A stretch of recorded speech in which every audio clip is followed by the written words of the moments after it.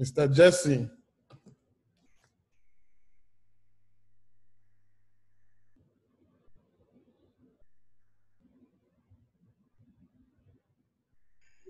How you doing, sir? I'm doing well. No days off. Wearing my Texas t-shirt.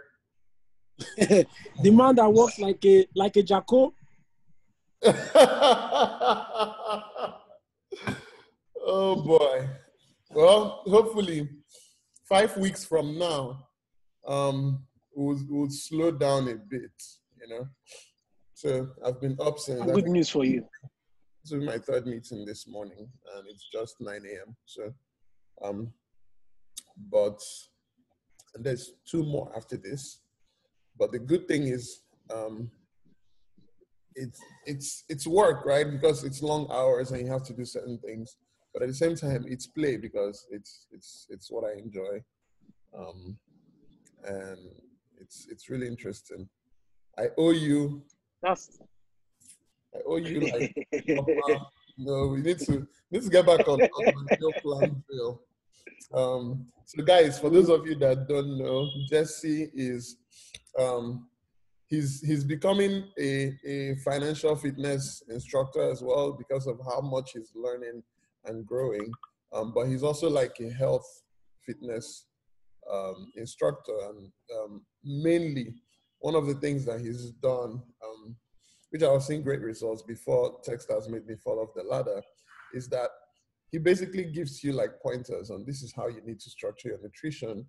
And by eating what you're already eating, just changing the portions and also like changing 1 or 2 things about your day, you just like organically be burning like weight and just come to like a very natural weight loss regimen.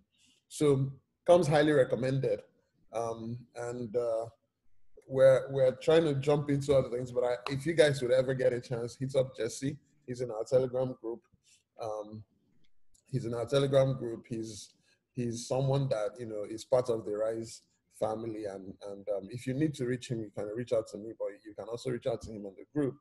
If you need someone that will give you like nutritional advice, he's not a nutritionist per se, but again, from what he has worked for him, he'll try to also understand you, what your lifestyle looks like, what would work for you, and make recommendations. So they've really worked. So yeah, Jesse, good to have you, man. Yeah, boss. Thank you, sir. I want to kind of like broadcast this early so that a few people will come in, because we have more than we have like almost 1,000 people register for this call. But usually what happens is that 20 to 30% actually make the call. So we'll see how many people actually join in. But I want to get to meet the rest of us. So I know Ogechukwu Okolie. I know you by name. That's the only person that I can recognize their name from here. So Fumilayo, Ugo, Chinweke, can you guys just introduce yourselves a little bit before I then go live? I guess Chinweke, you can go first.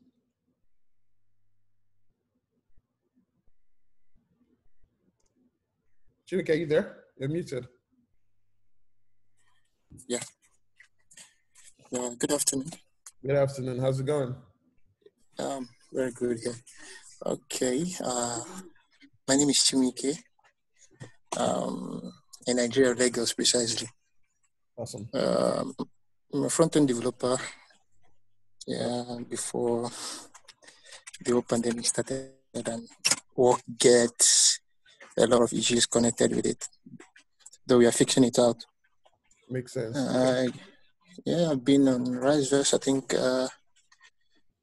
since March, I think. Yeah. Amazing. Yeah. So, just so that we can get a couple of other people, and I'm gonna ask you a bit more about each of you individually. But okay, you can just take 1 minute and introduce yourself as well. Others are joining. Okay, yeah, go ahead. Good afternoon, everyone. I'm Ogechukwu Okolie. I read economics education, what they call the Corona core members, because while we were in camp, this pandemic hit. So they usually call us Corona poppers. But currently, I'm sewing. Like I do sew, so I make dresses for people. That's it. Okay. Awesome. Funmilayo, just intro yourself, and then I'm gonna give you guys a brief of what to expect before we then go live. It's almost our time. Good afternoon, everybody. Good afternoon. My name is Fumi, and I am a legal practitioner working with the state government. Are you the Fumi that I know? Yes. Amazing. Oh, sweet deal. I didn't know it was you. Okay, finish your intro. Okay, thank you. Currently in Kogi State, Okene to be precise, and I joined RISE early this year, and I currently just started my business, side hustle thing. Awesome. That's all. All right. So, just to give you guys a brief before again I turn on the broadcast. It's 8:59 here, so just 1 minute to our time. Try my best to put things to time. So I'll start exactly where I want to start. So the idea is that we want this to be in-house conversation, right? So yeah, we have people coming in, and not all of them are really with us, but we also wanted the panelists to be people that are in the group, because what we want to do is just say, hey, this thing that we've talked about, which is retiring with $1 million, is it possible? What do you need to do to achieve that? And also, what are you currently doing? What's your current experience? Where do you fall within the bracket of, your path towards this financial freedom? So most of us fall within the dreamers and the company climbers path. So dreamers, company climbers, as far as I want to do, but we're also for most of this conversation about retiring with $1 million. The goal is, or the focus is, the savior investor path. And so I'm going to be asking. We're going to also try to not dive too deeply into like your personal lives, because again, this is relatively a public forum. So we can highlight different things about what you do that are relevant to the topic. But even if I ask you questions that you feel might be too personal, feel free not to answer, or feel free to say, okay, I'm going to answer this part, but I won't answer this part. But overall, I want it to be just, it's a conversation. It's also like a little bit of a back and forth. I'm going to be asking questions, and then we're going to be thinking together about how can we, as an entire cohort, put ourselves on track to achieving this goal. So you guys are going to have to make the show happen or succeed in partnership with me. And I appreciate you guys for coming on board, because again, this is what we do because ultimately we care about the outcomes, right? So I'm going to turn the broadcast on now, and then our call will start. Alrighty, so broadcast is live. Attendees are coming in 13. Let's see, we usually give like a couple minutes for people to come into the room before we kick the meeting off officially. So a couple of minutes.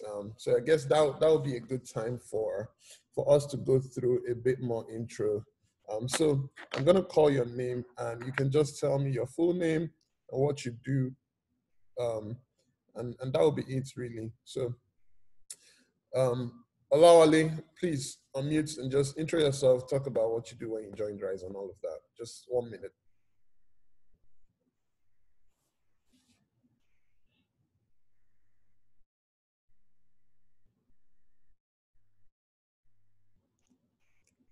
You're on. Can you hear us? Okay, let's move to Ido Anyekan. I hope I say your name right.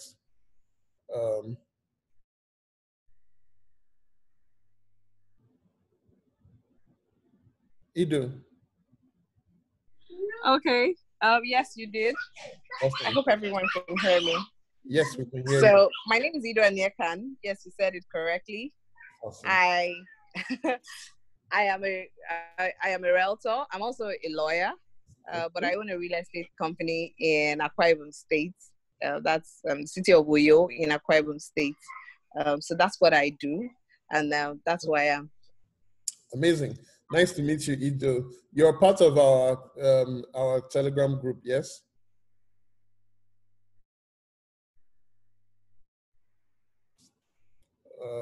Looks like we lost you, Ido. All right, Ugo. Oh, okay. Yes, I'm part of the Telegram group. Okay. All right. Sweet. And I joined Rise in May. Okay. In May this year. Yes. Okay. Thank you very much. All right. Ugo, can you just intro yourself, just what you do, when you joined us, and that's about it. Just your name, what you do, and when you joined us. Okay, hello everyone. My name is Ugo, and I'm a student and I'm a cinematographer as well. And I joined Rise in, I think, April. Oh, okay, sweet deal. So cinematographer. So Yes. have you done projects, or are you just learning? Because you mentioned you're a student. Yeah, I've done projects. I've been a cinematographer for about 2 years now.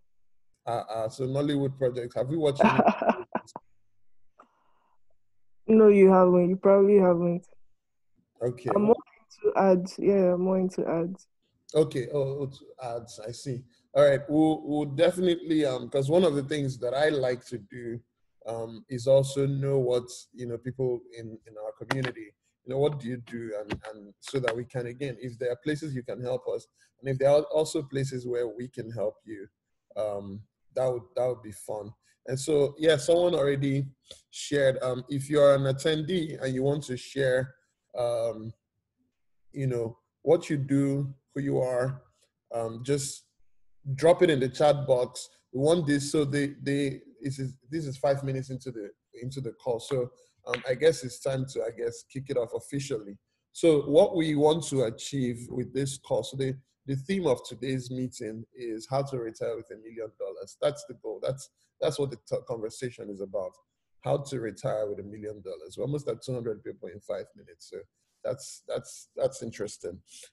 And the point that the reason for this is, one, we have our community, our club, our group, and the reason we created this group is that we want to be surrounded by people who are pushing in the same direction, right? So that's the first goal, people who are pushing in the same financial direction. And then secondly, people who have different levels of experience in this journey. Maybe some of us that are, have a finance background, we have an understanding of the mechanics of the space, even if we're also still on that journey about growing. We also have some people who maybe their backgrounds are coming from different categories, but because, again, from their own experience, because of their learning, and then some that are really well off. So we have people still a part of the group who are financially successful, bona fide successful people, don't necessarily want to drop any names. But if you've been in our Telegram group, you might have seen a couple of people that some of them are more vocal than others. But the idea is just pull people together to learn from each other, one, to learn together as a cohort, two, and thirdly, I always put it third, to talk about Rise products and how those products help you achieve our goal, right? So the product doesn't come first, even though, yes, we are here because our company, we have financial products. So we have an investment product, RiseVest, that is designed to allow people to do long-term investments in dollars, and that their investments are managed globally across like different asset classes, really to world-class standard. And that way you can put money away without having to do a lot of the work by yourself. But this community preceded that program, right? The product, rather.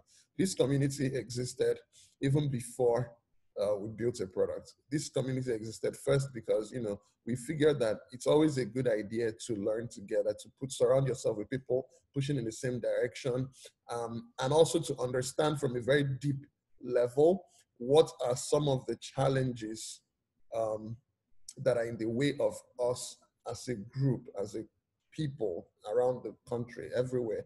What are the challenges in the way of us achieving the financial success and the financial freedom that we want to achieve? And therefore, some of our products will go into addressing that. Some of our activities will go into addressing that. Some of our initiatives, partnerships, conversations like this all go into addressing that. And so this is the 8th call we're having this year. And the topic for this is how do I retire? How to retire with $1 million. And so I have with me several other people who are members of RISE community, who are members of our investment club, who are users of RISE products as well, who are here mainly to, for us to think through this question together, right? How do we retire with $1 million? And some of them would also just share their story about, whatever they do currently, what path that they think they are going to take or that is available to them, is available to them to achieve this goal. And then just other questions that they may have for us or that you as attendees will have that we can all address on this call. But the goal is that by the time we finish this call, anybody that attends here would look at themselves, look at where they are, and they'll see, one, okay, it's possible to retire with $1 million, but XYZ are the things I have to do currently, or XYZ are the things that have to change about where I am currently. Two, they'll also see some other people who are also trying to achieve the same thing and see some of those things, some of the things that those people have done or are doing, or things that they've learned, so that they'll know that, okay, it's not something up there. We thought about, and for me, I really thought about there were a couple of people that I wanted to bring in as guests, but I think that might be like a part 2 of this meeting, because I wanted the first part to be us, we're not bringing in any relatively already well-off person. We're not bringing in any relatively people that have kind of come closer to that goal. We're not bringing them in yet because it can be intimidating. Let's be honest, it can be intimidating. If someone comes out now, I know a few that would come out and tell us the real bare bones story of how they achieved what they achieved. Most of us might walk away with the feeling that, you know what, I don't think I can do this, right? That's honestly something that could happen. A lot of us might feel like, no, I can't achieve this. So I said, okay, fine, let's have a conversation first with all of us that are still, starting this journey or thinking about it. And then kind of once we understand that it's possible and we understand some of the routes that we can use to achieve it, we can now bring in some people that will come and intimidate us properly with their story by the next month's meeting. So this meeting usually holds the last Saturday of every month. And each month we try to do something different, but the goal is always to help us continue to advance on this journey towards financial success. So that's my 5 minutes of background laying. So the people that I have on here, so we've met Chinwike, we've just met Ido. Jesse is someone that I know personally at this point. Melody Ogechukwu is also a long-time member I've interacted with a lot. Olawale, Paul, we didn't get a chance to meet you formally, but that's fine. Then there's Fumilayo, who has been I think for me, one of my favorite interactions as part of our investment group, because I really love people that pick up something and then take action almost immediately. And I'm sure she'll talk about that. And then we met Ugo Opar-Dike, who I think also introduced herself. She's the student and cinematographer. And so like really interesting set of people here. And then my team members, Chubi is here. Chubi, you guys know from the Telegram group and from our communities. Chubi is the community manager for RISE. He's been very instrumental in managing the community and also putting this event together. And then Ife is our head of marketing. She's also here on the call. And she's also, there are some of the people that, again, you all listen to me talk here like minutes and hours at a time. But there's a lot of people in the team that really help make all of this possible. And so I wanted us to also like be aware of and recognize that they are here as well. So that's it as far as our introductions. So we're going to jump into the call proper, right? And the way that this is going to go is I'll make some comments, I'll ask some questions, and then as an audience member, as a panelist, you know, either you can throw up a perspective, or you can also ask a question and we can go back and forth. But we really want, especially for attendees, drop questions in the chat box. There's a Q&A and then there's just a normal chat box. But if you are just joining, introduce yourself, your name, where you're from, what you do. It will help us really kind of get a feel for who is in the room. So without further ado, I want to start by asking, and I'm gonna ask my panelists, I'm gonna pick out a couple like individually to just ask the question first. Do you think, or what do you think about this topic of how to retire with $1 million? Is this something achievable? Is this something that, you know what, I've never thought about? And there's no right or wrong answer. We don't have to, this is not a political campaign. We don't have to like sound a certain way, right? But is this something you've thought about and said, oh yeah, this is something I'm definitely pushing towards? Is this something that you've just heard for the first time and you're like, is this something I can even do from where I live in Nigeria? Or is this something that you've looked at and said, oh yeah, it's definitely achievable and I'm on track, or at least I'm hoping that I can go ahead and achieve it. So I'm gonna ask 3 different panelists for their perspective. Let me start with Ugo. Since you were the last person that I was just speaking to, I'm gonna start from you. So starting with, do you think retiring with $1 million from Nigeria is something realistic? Is it something you've seen achievable, and how? Or is it just something that is completely new to you? So please, Ugo, please go ahead.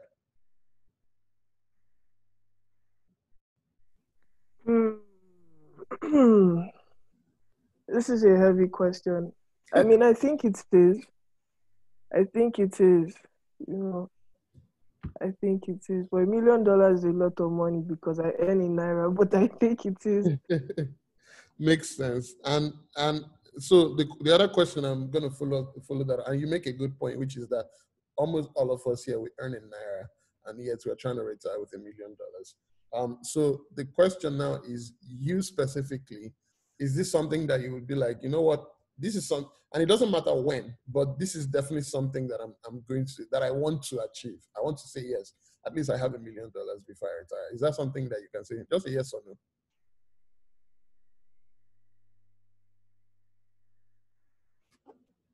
Because that was actually a follow-up for you. Is this a personal goal or something you think you want to achieve, or just something you're like, nah, if it happens, it happens? I mean, it's something that I wouldn't mind. Okay. All right. Yes. Sounds good. Sounds good. That's a great answer.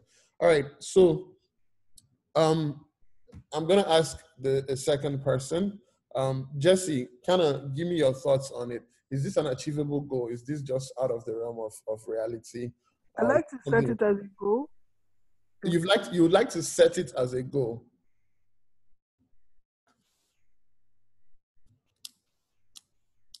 Ugo, I think we lost you a bit there. But Jesse, go ahead and jump in. What do you think of this? Before now, let's say like October last year, if you had asked me this question, my answer would have been, you gotta be kidding me. But where I am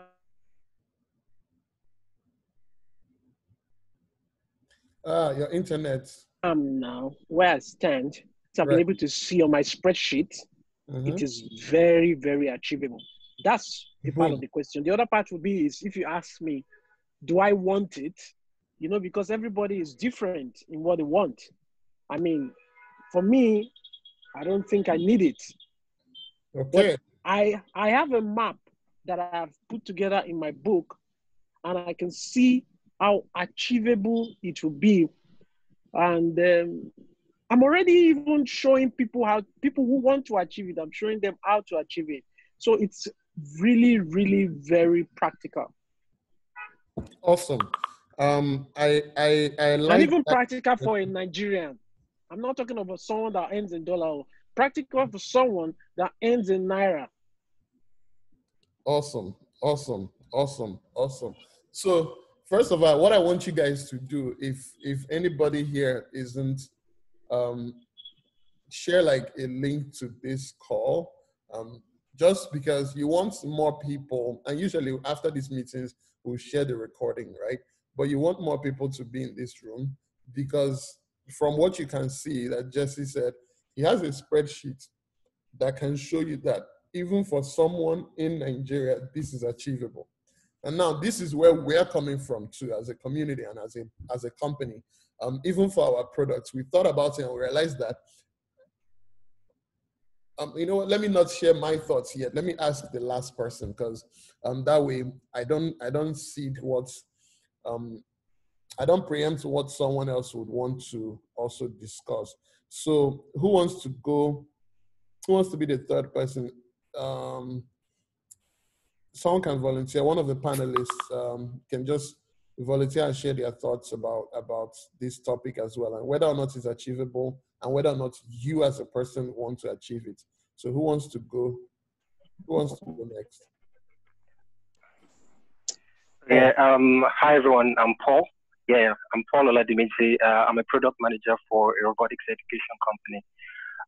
So yeah, I definitely think it's possible and achievable. I used to think also like Jesse that it wasn't before, but I think one of the eye openers for me was the book that was suggested in the group, which was Financial Freedom by Grant Sabatier. And after actually doing that calculation, I saw that it is definitely a path that almost anyone can follow. Personally, I don't know if I do want $1 million because, of course, getting that amount of money comes with like a ton of sacrifice. Like it depends on the lifestyle that you want eventually, but definitely I want to retire with financial freedom. I don't know if $1 million is the particular number. Makes sense. All right. So I like the fact that you highlighted a couple of things there. One is the book that we read, you calculated your retirement number and you saw that it's possible. Someone said, look at these people doing all these guys rejecting. Look at all these guys rejecting $1 million. So we just shared a link to the Telegram group because, so what Paul said that I like is one, he did the math, you know, he did the calculation, he realized it's very achievable. And that's something that he picked up from the book. So the book, that was our 2 books ago, right? So we read, I just shared the name of the book, Financial Freedom by Grant Sabatier. We read it as a group in our Telegram group 2 months ago, and then we read Atomic Habits, and now we're reading is Automatic Millionaire. This is the first book that I'm reading for the first time. The book we're reading currently is the first book I'm reading for the first time with the rest of the club. Most of the books I've read before, and so I kind of like, except Atomic Habits, but I read it kind of like faster than the rest of the group. But now I'm basically reading along with everyone else. So I'm looking forward to Sunday. So shedding more light to that. We select a book, we read it as a group, we extract lessons from it, and every Sunday we kind of like do summaries and talk about what we've picked out from the book and what that implies for our financial journey. And we've been doing this since January. So we've talked about the fundamentals of investing that what's his name? The guy that manages Oaktree Capital, Howard Marks. Like we read that book, and then we read Financial Freedom, and then we read Atomic Habits, and then we read a couple of other books. So we've shared a link to the Telegram group for those that want to join it. I'm gonna drop that again.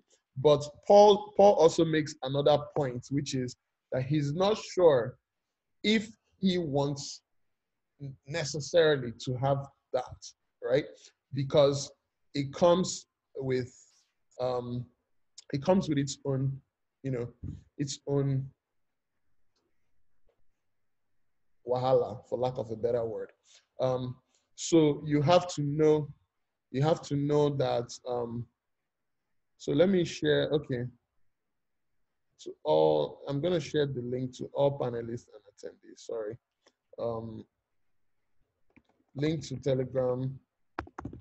My team is gonna share, like, when you guys ask for some of these things. So if it should be, just let's share like links to the Telegram group, or answer questions like the name of the book and all those type of things, so that we are giving the audience the tools to also jump into these communities and also be part of these conversations. But the point Paul made is that, having that much money comes with its own set of baggages, which is something that I'm going to address, right? Because the truth of the matter is, we have this somewhat in the back of our heads that, you know what, do I really want all that wahala, right? But the truth is, there is a way of achieving this goal without taking on too. There's no life is almost zero sum, in the sense that there's no free lunch. But you're going to deal with complications anyway, right? So if you're going to deal with a complicated life anyway, there's no such thing as this. Once you're an adult, there's no such thing as a simple life. You're just going to have to manage responsibilities until the day your time is up and you leave. So if you are going to choose what kind of complexities to deal with, it would rather be the complexities of, I have $1 million and I have to manage the complexities of this, than I have not enough, and where you draw the line. But at the same time, I'll also say this, understanding financial freedom also, or understanding like proper financial habits and goals, also comes with that understanding that really enough is not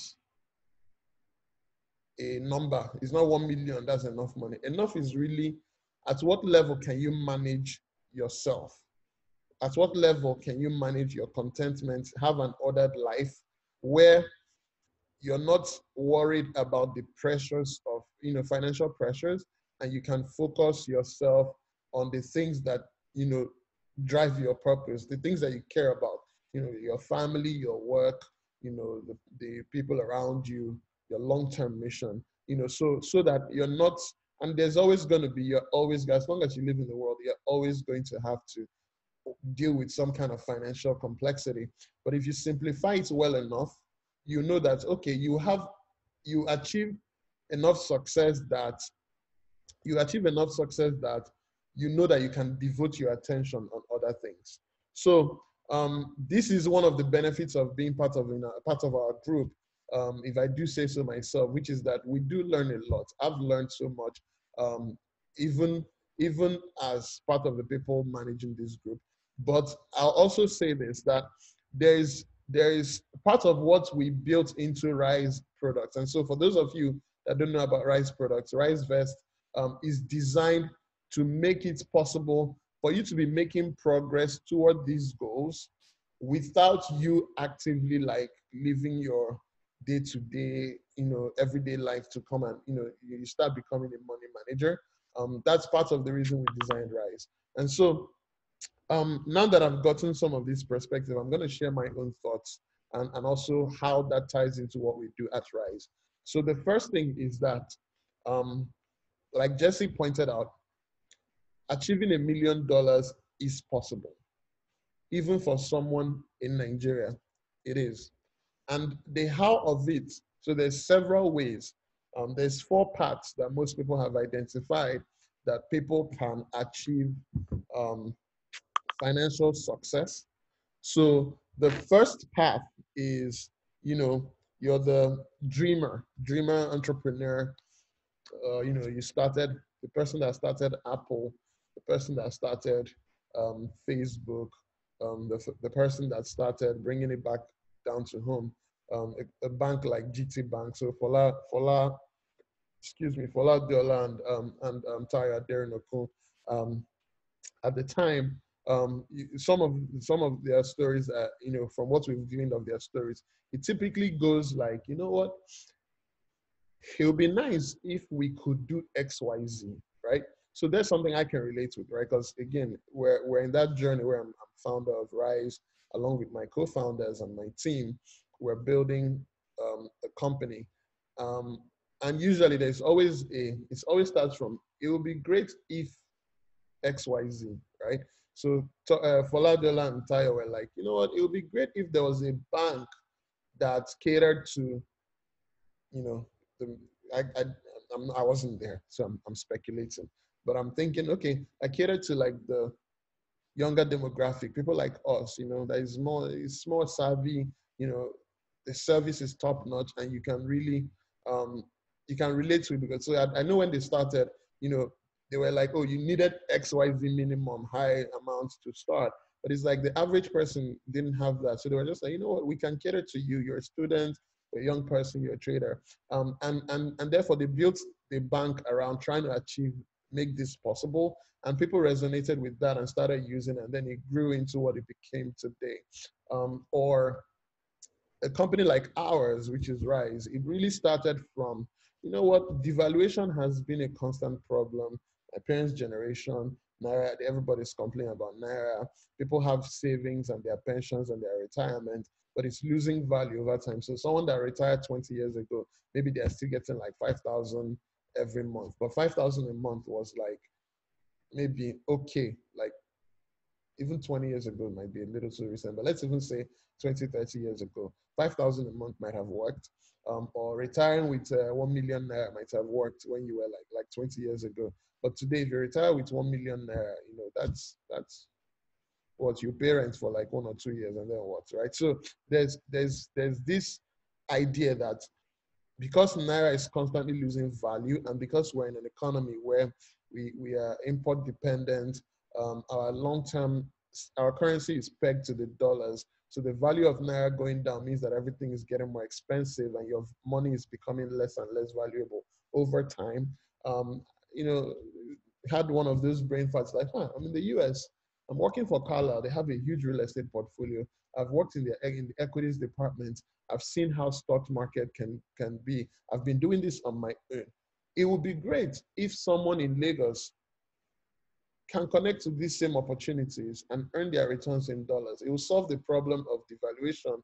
It will solve the problem of not enough investment opportunities to the average person. And then we made an intentional decision that, hey, okay, if we can do this, we have a choice of trying to aim for like, you know, the big boys in the market, but these guys already have money. So there's no fun in making money for them.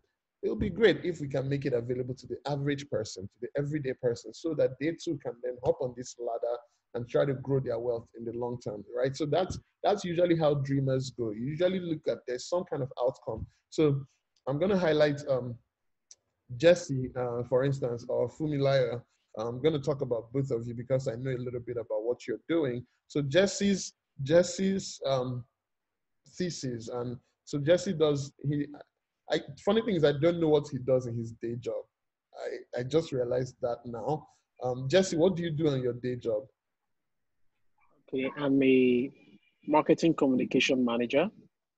Awesome. So I have a 9 to 5. So I go to like every other person in Lagos, and I come back home like every other person in Lagos. But during the pandemic, I've been working. Your internet keeps spotting out again. So, but what I want to ask there is also, now, what was the dream behind your business now? I don't even want to call it a side hustle because it's becoming a business. But your nutrition business, and the fitness business, what is the dream behind it? Because that's the question we want to answer now. Okay, can you hear me now? Yes, I can. Okay, so I said in my day job, I'm a marketing communication manager. Yes.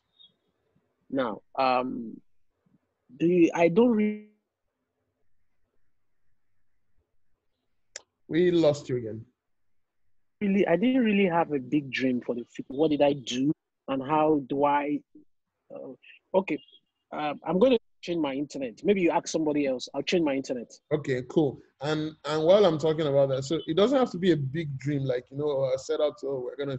Is like I said, the idea is always it goes with, it would be nice if XYZ was available, right? Or if people could do XYZ, and then you set out to provide that make that possible for them, right? So while he's fixing that internet, I'm gonna say, so one of the things that he spoke to me about when I decided to come in and work with him was simply, it would be nice if you could lose weight, keep fit, by, managing your nutrition and essentially eating healthier and just changing your habits slowly in a way that is not invasive so that it just fits with your lifestyle, but you're still living, like you're still living a healthy, nutritionally healthy life and you're keeping fit. Like that was the pitch that he at least gave me. He's like, listen, you can live your life exactly how you're living it, make certain changes to your nutrition and your day-to-day, things that you don't have to go to the gym and start running like 5 miles every day. But it's like, change your portions here and there, drink water during this time of the day, take this for breakfast, make sure you do this every evening, and almost organically you see that, oh, you kind of like have a very easy way to manage your fitness, right? But that to me is like, that's the dream. It's just it would be nice if, or what if we could do XYZ, right? So people that tend to start a business and push it, or tend to launch something that they want to see in the world, typically they are considered like dreamers. That's one category of wealth creation, right? Where you're doing what you love, you're trying to. So some of you know Nikkei Art Gallery, right? That's someone that said, it would be great if there's a place for you to see all these wonderful works of art, and we'll pick out like the best artworks around the country and have a gallery where anybody can come in and view them and you pay for them. And it became a thing, right? And so she cares a lot about African art, and she cares a lot about Nigerian culture, and managing that and presenting that to the world in a certain way. And so that's one path to financial success. And now one of the things that happen with this path is, one, it has to be something you care a lot about. But secondly, it has to be something that you care about, that people are willing to pay for. Can you hear me now? Yes, you're back. But just, we'll come back to you, I guess, on another question, because I kind of like gave a brief overview.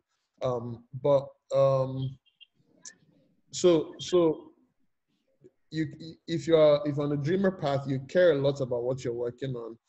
You care about the outcomes. You have that passion, right? You're doing what you love, but it also has to be something that you have to present it in a way that it creates value for people so that they are willing to pay for it. And also you're willing to work at it for long, long, long hours and take the risk that it may not work out. But we also see that this path, it's riskier. It's very up and down. There's a high chance of failing. But when you do succeed, the outcomes tend to be a lot better. So among the 4 paths to financial success, this path has the highest average net worth. So the next path after that is the path that we call the virtuosos, which is the people that are like extraordinarily talented, or not even extraordinarily, but they have some very strong talent, and they have like, they've honed that talent for a lot of time, and then they use that talent, they push that talent into the world to really delight and entertain, and or do things that are remarkable, and then they build up their financial success that way. So that's where the footballers, soccer stars, the Project Mbappe is where you see people who go from academy to like professional team to like national team and really become like soccer athletes, or become like, the Usain Bolts of this world, or the Victor Osimhen's of this world. That's also where you see the musicians of this world, the Fowls, the Burna Boy, the Wizkids, the King Sunny Ades, where they really hone the talent, and they use that talent to build up their audience and achieve some level of financial success that way. That's where you see the actors. So people that, again, do very highly specialized talents. And it's not a path that is open to everyone, even though, again, if you recognize the talent and you hone it, you can achieve success that way, but it usually takes time. So, and a lot of them are well off, but it's just such a small number out of so many, right? Because it takes a lot of skill.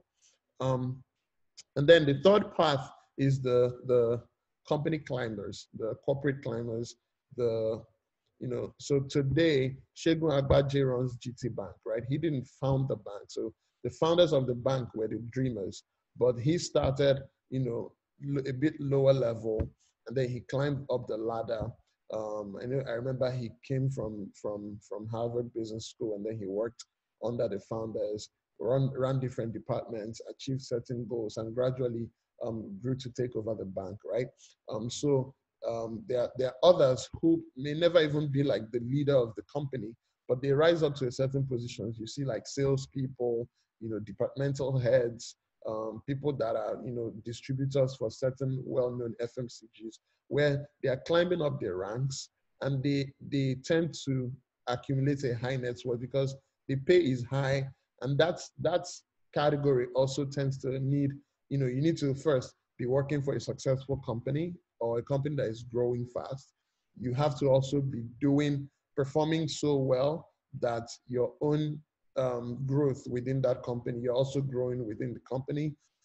Your financial compensation also needs to be very clear, and typically it's also tied to some kind of outcome, right? So that when you achieve those outcomes, so you see, a lot of these company climbers achieve stock options or bonuses or grants or high level of compensation because they help the company achieve certain goals, right? So and that also requires the ability to manage relationships and network and build. So some people will tell you that, unless it's entrepreneurship, but it's not true, right? So there are people today that work at Stanbic that I know of that make millions every year, right? The highest paid CEOs in Nigeria, almost all of them take home at least $1 million or in that neighborhood every year, just in straight cash or compensation, right? So it's possible. And then the last path, which is the saver investor path, this is the path that most people don't see because, one, it's the most common path to achieving this goal. It's the most common path to achieving the financial success that we're talking about. Most of the people who end up achieving this goal through the saver investor path. The saver investor path is you earn at least minimum of a middle class income, right? So if you earn a middle class income, because that way you are no longer in survival mode. I don't know if when we were still having physical meetings in January, we talked about the financial pyramid, where if you are at the way bottom, you are basically in negative. You're not even up to financial, you're not even in survival mode. You're like taking on debt and you're just struggling to even make it out, right? And then there's a level where you break even, where you're barely making by, but at least you're paying for it and you're staying in the same place. But the third level is usually where you're a bit more secure and now you can start picking out savings. You can say, okay, I can spend a little less than what I'm making, so I can save at least 20% every month. Some people are saving higher. And so some of the people on this call as panelists, some of them are also people who are very disciplined with their savings. And this path is, from that level is where you can start climbing the ladder. But climbing that ladder with a saver investor path means that, one, you're saving and investing consistently every month. You're growing your income, and as your income is growing, the money you're putting away is growing. And as you're getting better at saving, as you're getting more disciplined with your finances, you're putting away more and more money into your investments. And so that over time, as those investments also start compounding and growing, you start seeing that they start to multiply and grow even faster than your contributions, till you get to a point where you realize that I can live off the returns from these investments. Majority of those who achieve financial success go through this path. Majority of them also is the path that has the highest likelihood of success, because while there are ups and downs along the journey, if you maintain a steady path, if you remain consistent over time, it's almost a no-brainer that it will happen. The problem is also that that's the path that is hardest to see, because most people that live like this, you are not going to know how successful they are because they're not going to be loud. Secondly, you're not going to see them and immediately know that nobody will come and tell you, oh, do you know how wonderful of an investor I am? Let me tell you, right? It just doesn't come up in the conversation as much. You can see, if someone's an actor, you see them roll by, you know what they do, right? You can see a football player, you see them, you know what they do. You can get motivated by that. If someone is a business person, even those of us that are like founders, you can still see what we do and you get some motivation out of that. Nobody, unless they are sitting with you and sharing, like Jesse was saying, sharing their spreadsheet and showing you what they do behind the scenes. Nobody walks around saying, you know what, I invest 50% of my income every month. Look at me, like come and learn how to do it. It just doesn't show. So you are not likely to, but there's a lot of them. And someone did a study about this where, someone talked about the silent, the millionaire next door, where most of the millionaires, they were talking about America, most of the really successful millionaires, you would never know that they were that successful because it just doesn't, their lifestyle doesn't show it, their conversation doesn't show it. Just looking at what they do won't necessarily show it. But that's the path that most of us have the best chance of. And the beautiful thing about this path is that you can be on any of the other three and still be on this path. You can be a founder and be disciplined with your savings and investments and achieve this goal. So before I continue going on, and we're getting into the meat of the conversation, I'm gonna ask a few questions with, some people have identified. So when you hear these 4 things that I've shared, if you recognize which path you're on, so some people have said, I'm a dreamer path, and some are saying, I've not seen company climbers, but if you are in any of these categories, just put it in the chat box as well and say, hey, this is the path that I'm on, this is the path that I think I am, and then we'll dive into the meat of this saver investor path. So, but for the $1 million question, for me, and the math behind what we built, the product that we built, which is RiseVest, that allows you to invest towards dollars. The idea is, if you can save $500 monthly, $500 monthly, in less than 30 years, and 30 years seems like a very long time, but really, all right, yeah, Sharon, I'm looking at what you're saying, but really, if you're 25, 30 years is by the time you're 55, right? You want to have $1 million. You are going, if you can stay $500 monthly throughout that duration, you are going to have $1.3 million by the time you retire, by 30 years time. So the question now is, if you want to now, there's a flexibility about it, because, so like some of you have said, you don't necessarily want to have $1 million, right? So as of today's rate, that's like 400 and something million naira. Honestly speaking, even for me, I don't think it's not that necessary, right? But you can cascade the goal down. So if you do 250 every month, you are guaranteed almost 500 to 600,000 at the end of that period, right? Which is over 200 million naira.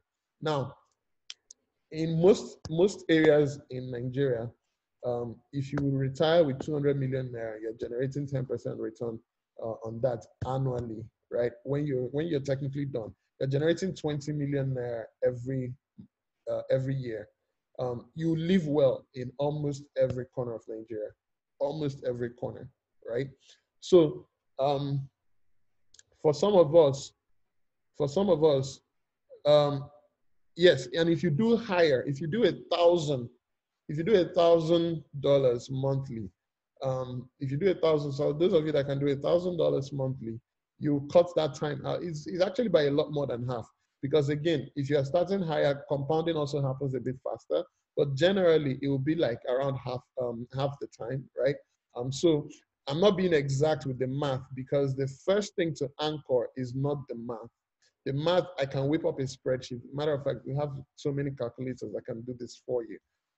But I have a spreadsheet that we use when we are building our products, when we're developing our products. really, we try to say, okay, if someone is doing $200 a month and they are earning average return of say 10% annually, we can project the next 20, 30 years. We have a spreadsheet that does that, right? So the rate is, I actually use 10%. 10% is our conservative rate, because sometimes you earn above that, sometimes you earn below that. But ultimately, and yes, we do account for that inflation as well. But ultimately, you realize that if you can generate returns of 10% and you can put away $1,000 a month, probably in the next 15, 20 years, you're going to never have to worry about money again. If you can do 500 a month, you might have to extend it. If you can do 250 a month, either extend the time to a minute or you go like half the amount. But for most of us, the problem is not even the final amount, right? For most of us, that's not the challenge. The challenge is, one, being consistent with your investment, even seeing the plan, the path forward, seeing it and knowing that, oh, this is achievable. For a lot of us, what's our constraint is the boundaries of what we think is achievable. And that's what Rise was specifically designed for. This is why we do what we do. We built a product where you can start putting money away every month into like different assets that are going to earn a stable, emphasis on stable long-term return. So in any single year, we might not have the highest returns because that's not what we're optimizing for. What we're optimizing, even though in a lot of times we outperform what we set as our expected return, we outperform it, right? But that's not because of any special, when we select assets as prudently as we can, then the market generates whatever returns it generates. And sometimes it's going to do massively better than we expected. And in some cases, it's going to do massively less than we expected. But at the same time, if you stick to that path over the long term, you're going to get to that destination. So it's possible. And the question now is, okay, what can I do to make sure that I can put away this money every month? So that's where some of our panelists are going to be helpful, because I know some of them here, they are very disciplined with savings. Some of them also have their side hustles where they are building. And so I kind of want two people that haven't spoken yet to kind of give us their thoughts on how do you make sure that you're putting away these funds every month, and how has Rise been helpful to you growing your investments and being disciplined with this investment over the however long you've been using Rise. So I want to pick Busola. I know you haven't said anything on here except on the chat box a bit. So can you quickly give us a brief of how you're able to maintain? Okay. Hi. Yes. Hi, Ike. Thank you very much. Your question is, how do you put away money? Yeah, how can you every remain month? consistent? Yes. Okay. So it's pretty basic. Do you understand? Before you start investing, you should have a working budget. And not just a budget, a goal. So the budget is not just going to tell you about your expenses and your inflows, but a goal, a total goal that contains how you manage your money. Do you understand? And for me, I'll use myself as an example. So I still work 9 to 5. Do you understand? So I would really speak on that side whereby people are actually getting a kind of stable amount every month. Do you understand? Yeah. So you can decide to say, okay, I have a spreadsheet. I don't just sound too cliche, like, okay, everything is about spreadsheet, but I mean, if you're going to take this investment thing serious, you should get yourself. But the spreadsheet is the magic. It is. Yes, so really is. yes, so just Shout out to you Excel. should get yourself. You should get yourself a spreadsheet and pen to paper. Do you understand? Put those figures down. Know what you're working with and how you want to grow. Do you understand? So the first thing I do is to allocate my funds. I already know what percentage. There are standard, what do they call it, money allocation strategies out there, like the 50, 30, 20, and the rest. But I have been able to tailor it to my own needs and my own self. Do you understand? And immediately I get my alert so that I do not fall into that temptation of maybe overspending or spending my investment money. I treat my investment as a bill. Do you understand? Like, I mean, you would pay your NEPA bill without fail, or your water bill without fail, regardless of if you have it or not, unless you stay in darkness. Do you understand? So I treat it as a bill.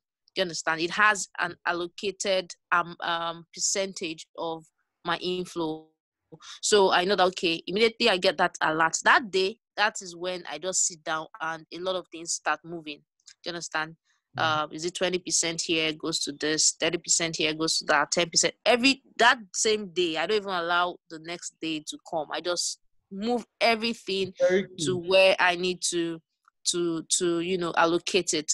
I have a rule that says that if any money is left in my account, it's actually to be spent. Do you understand? Because every other thing has been allocated to his various place, whether it's an emergency fund, and I ensure that, okay, I have a different account or a different fund for my emergency fund. Then my investment tends to rise. Do you understand?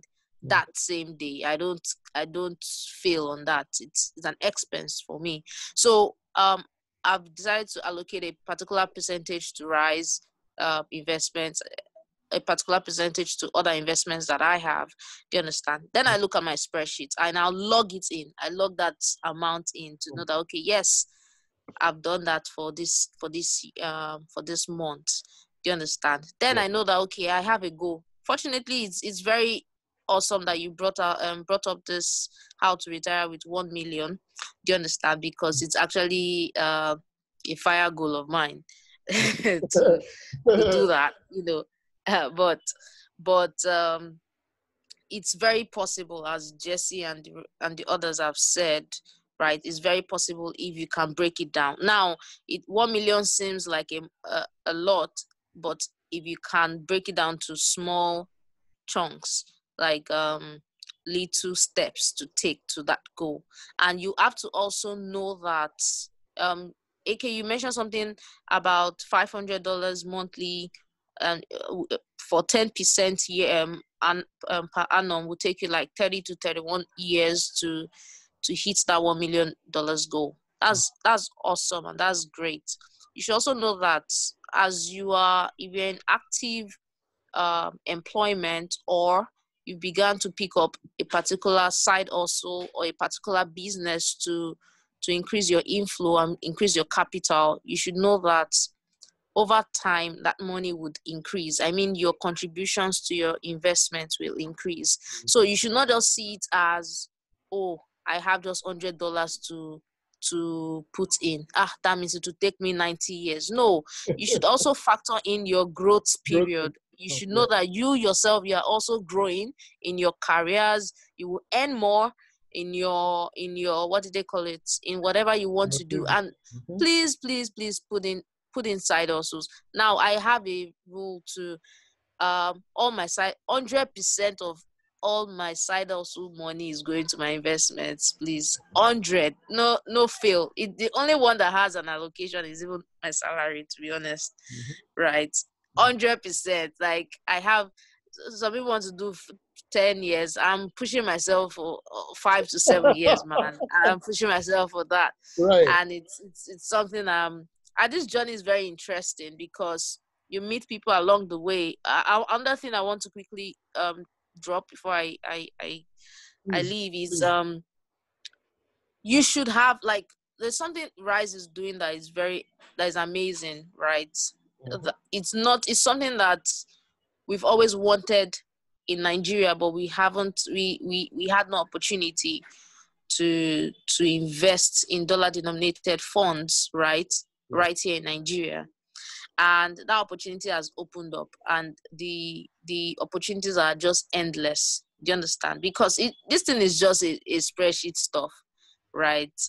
And the group on its own, that's the Telegram group, is more like a support group to ensure that you can meet like-minded people to achieve your goals together. So try to form support groups, people that are going the same way, right? Maybe in this journey together. I and Jesse are actually in one support group, right? And it has been fantastic and amazing. So we have money goals, and you know that, okay, this is what we want to do. So it makes the journey actually fun, and it makes it achievable. It's not just only you now, and you can take advantage of the Telegram group that Rise has to actually ask your questions and meet those goals. It's very possible. Thank you very much. Thank you, Busola. This was, I feel like clapping for you, because that was very thorough and it hits all the right notes. So I'll tell you that, and for those, this is really for attendees. So I'll share the spreadsheet that we have, where you can, and eventually maybe we'll actually, instead of sharing that spreadsheet, we'll make it a calculator, but it will also be in the group where you can really track, oh, this is how this amount plus this interest over this time it adds up to what I achieve over, like, to my retirement number, right? Or the amount that you retire with.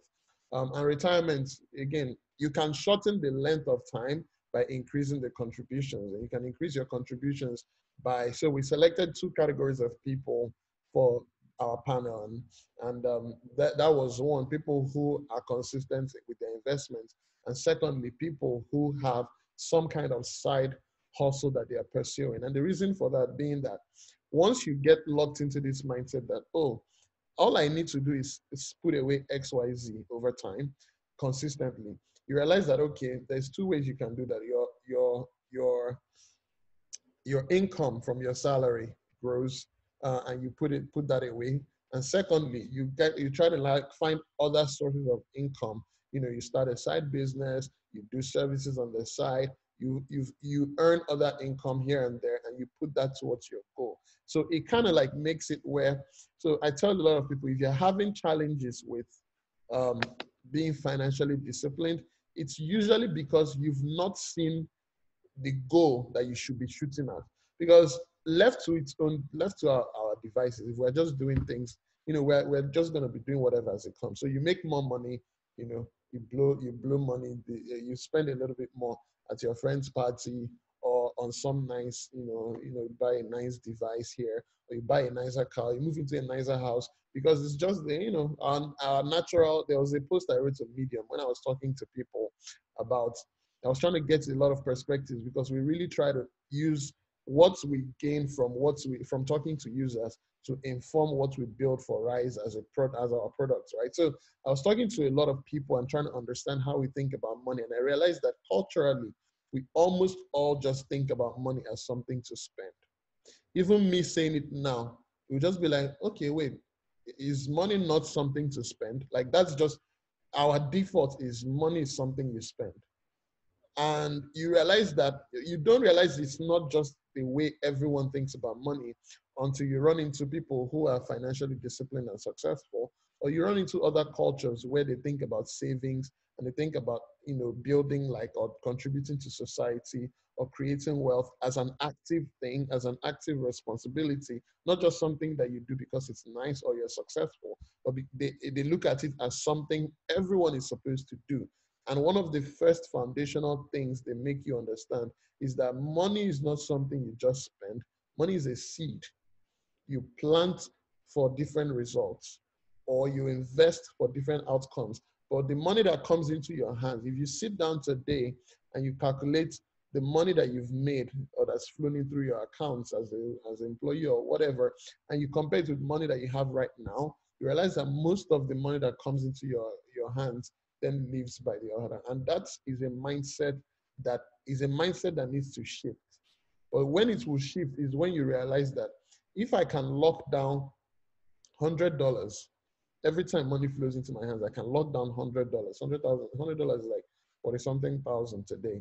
if I can lock that down every time, just like Busola does, put it somewhere and know that whatever is left is money I can now spend. That's a very smart budgeting strategy. It's like, if I lock it into my investments, I'll just spend what's left. You realize over time that as your life is going, your base of assets is growing. And you start to see that. I keep it something about the practicality of that mindset shift that you're talking about. Please go ahead. You see, I'm a salary earner. Yes. Before now, I didn't pay much attention to my side hustle. I was just doing it like hobby. But I now discovered that I want to save more because I can see the picture of the future very clearly. It's so crystal clear. I can see the pathway. Now, the only thing standing in my way is I'm not earning enough. If I'm earning enough and I can invest more, I can shorten the amount of time it will take me to get to my FIRE goal. That's the amount of money I need to retire. Like we've said, people have different amounts. Work with your amount with the lifestyle you want. So what I simply did was I turbocharged my side hustle. And my brain went into overdrive. Okay. Boom. So I am not only working on my fitness business. I discovered that a lot of people are also asking me about financial education. They keep asking me, and I spend sometimes 30 to 45 minutes speaking to people on the phone. That's my time. Time is expensive. I know people will yab me for it. I charge money. If I speak to you on the phone for 1 hour, you pay me money, and I'll give you value. Yes. And I tell you, even people in my office are already very excited about this. I showed them the picture. I showed them my spreadsheet. And they're like, why didn't they know all this all along? So what I'm saying is, I'm now able to start writing a book. Okay? I am not a good writer. I don't even speak good English. But let me tell you what I've done. I have hired an editor, a creative editor. Yes. And I'm going to do a combination of audio recording my book and writing my book, and the creative editor will write my book for me. And I intend to automate my book online to give me residual income. You will buy it, you get an email, all the transaction will complete without me touching anything, and I will just be receiving a lot. Pam, pam, pam, pam, pam. That's another revenue source unlocked. What am I thinking about it? It's my goal that is making me think about it.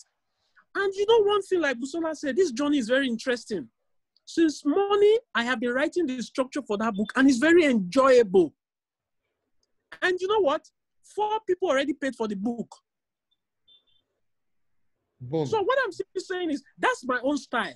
Everybody should find their own style. My age is not the same as your own. The amount of money I want is not the same as your own. But you see, if I want $1 million US, with this my mindset, I will get it. And like you said, if my money increases, I don't increase my lifestyle. Yep. That was exactly where I was about to jump in next. Go ahead. Before now, I'm going to go a little bit personal. Before now, I used to buy a new iPhone every year since 2012. I would sell the old one, and then I would buy a new one. So, but there's a difference. So I lose at the end of the day. Mm-hmm. But I told myself, nobody will tell me anything. I said, this life is one. I can't keep myself. I will enjoy it. I like the food. I will use it. I enjoy my money. But the truth of the matter is, as I grow older, I will soon retire. I won't be an active service. It's like I'm eating my future. Boom. You know, so sometimes we can be so deceptive in our way if we don't really think very critically. That is to say, we're 25, 26, we're earning, you're earning. You probably won't be able to imagine in your mind what's going to happen when you are 45. What's going to happen when you are 40. But for me, it's a lot clearer in my mind now because I'm getting closer to that age. And it's a pity I didn't realize it when I was younger. So now, I can see it very clearly and draw it closer. And like, Busola now is going to be able to achieve faster than me, but don't compare your chapter 2. Don't compare your chapter 2 with another person's chapter 22. Exactly. So everybody can run the race. I'll stop there. Exactly. So, and again, very, very amazing, very amazing perspectives. So, Jesse, like you, I'm writing a book as well, a personal finance guidebook as well. So, but the reason you're writing is the same reason I'm writing, because you realize that for me, it was like, oh, this is something I've learned. For instance, I know when, so my co-founder at my other, my previous company, Bitcoins, I remember when we were doing YC, and one of the things they would say is, dude, you've been using this iPhone. I was using iPhone SE, right? And there are chips on the screen, and I've been using it for like 3 years.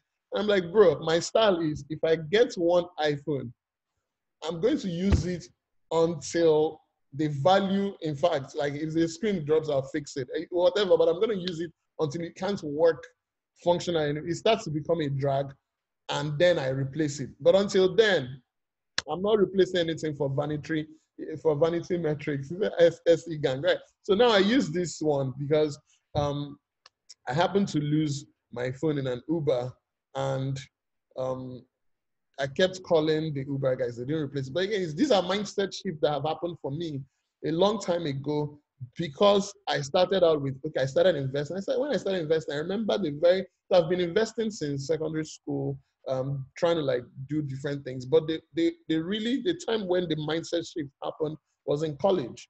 And so I started with $600.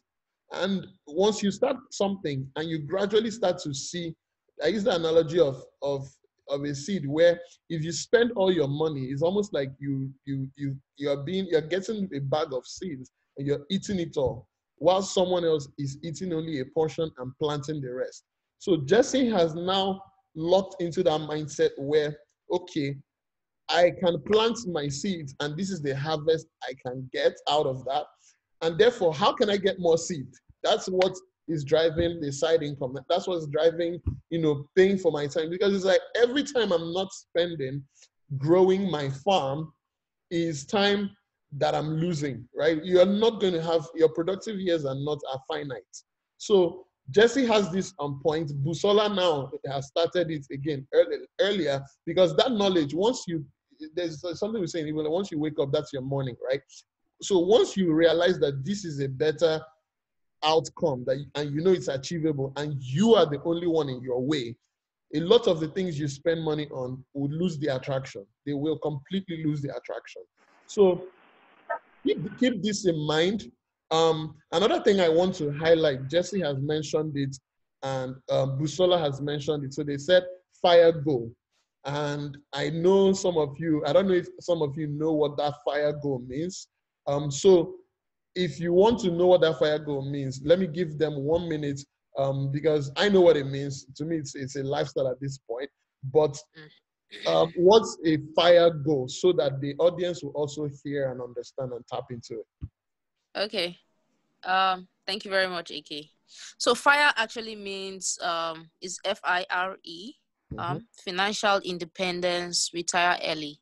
Right. So some people are on a FI journey. Some people are on a FIRE journey. That's financial independence journey. Why others are, they want to just retire early, and as AK said in the beginning, have time for other things. You get. So the FIRE goal is basically that. So how it is done, or it's calculated, is you calculate your yearly expenses. You understand? That means your entire yearly expense, and you can buffer it. I buffered mine a lot, because I also added other things to it. I took into consideration other factors into it. So you can buffer it. Then you multiply that by 25. So 25 is the number that is allocated to it, to ensure that, okay, you can be able to live on.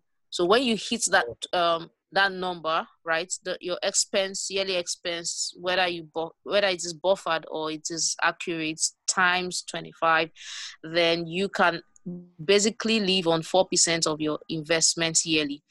Yes. So you should also know that amount, or those assets or investments, are actually income generating. So they are also generating money for you. So it's not as if you've gotten the Just 1 million and sending it's them sitting in your down. accounts. You get, and you're like, okay, I'll be taking 4% out of it. No, it's money that is working for you. You understand? So, Yeah. and it's building generational wealth at that moment, at that point. You're talking about inheritance, things you can leverage out to your loved ones and all that. So that's a goal. So as you said, just Can it happen? It's probably network, but I can take. it's different Okay, across good. your expenses and all that. Awesome. Yeah. So that is what FIRE is all about. Sorry, cool story. I think I've shared this. Go ahead. Yeah, so a cool story. I think I've shared this in some groups about a couple that's actually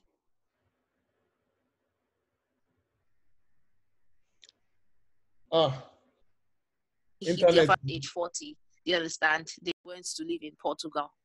Very amazing story. Both of them were just very dogged about it, doing a lot of side hustles with their 9 to 5, and once they hit that money is actually still in investment. They are even government. They were government workers. Yes. So they were not making a ton. So yeah. Let me to bring this conversation back home. So first thing is there's a joy that you get once you realize that the ultimate wealth is freedom. The problem is that we're not always opportune to, even when we find out this information, right? Even when we learn about these models, right? There's not a lot of avenues where we can now practically tap into that. And for a lot of people, when you're talking about things on a just to talk about them, it doesn't hit home. Usually when you want to learn how to do something, start by doing it, right? So for us as a company, for Rise as a product, this is what we built Rise for, right? So if you want to if you start investing $5 every month, you and I can bet you, right? I can bet you with every confidence that I have, 6 months from now, you'll probably be investing like 20. Because once you get used to it and realize that I can put away more and I don't miss it, and then you start seeing that money add up and you start seeing it generate returns, you want to do more. And that's one thing. The second thing I want to say is calculating your retirement number or your FIRE goal. And Emeka, you asked a question about safety of funds and how Rise secures our investments and how we do all of that. I will tell you, please, I'm going to address that one generally for the entire. So we're going to talk about Rise and how we're structured, and as we wrap this call up. But also join the Telegram group. Send us an email at hello@rise.capital so that if there are specific questions you have, please go ahead and ask us through those channels, hello@rise.capital, or join our Telegram group. And please, if you're on here and you're not using Rise, download RiseVest, RISE space VEST on the App or Play Store. It's an app that allows you to do dollar investments as seamlessly as possible. But so to talk about your retirement goal, so what you're achieving, you're killing two birds in one stone. One is you're working hard, you're putting funds away, and you're growing your investments to the point where you can now, you can basically get off the rat race. You start seeing, if your side income, once you hit your goal, your side income does not say, or your side hustle, or your side business doesn't say, oh, okay, you have hit the goal, let me stop making money. It keeps making you money. Or your salary keeps coming in, because if it's what you love, or you can go do something entirely new. And when you start doing work because it's what you want to do, versus you're just doing whatever is available because you have to survive, there's a massive difference. But that way you achieve financial success, you live a financially okay life, you can afford certain things, and you can work to enjoy your work. But also, when you now live off the money that you've built up, the money that you've saved, you're living mostly off. So the way the fire goal or the retirement number works is that, so I calculate my living expenses, like say 500,000 naira every month. So I need roughly like 6 million naira every year to take care of my living expenses. So if I have enough investments that say within 6-7% of that return on that, maybe 10, maybe 5, you depend on how risky you want to go, but there's usually like anywhere from like 4 to 10% that you can generate annually without taking on too much risk. So let's say that you're doing that, and so you have 60 million naira put away somewhere in your different investments, plus your side income is generating, so that by your living expenses is taken care of. So that means that you can live on that 6 million, and again, as it's growing over time, that's where you also know you're spending down some of that principal, because let's say the next year, the first year is 6 million, next year is 7, you account for inflation and all of that.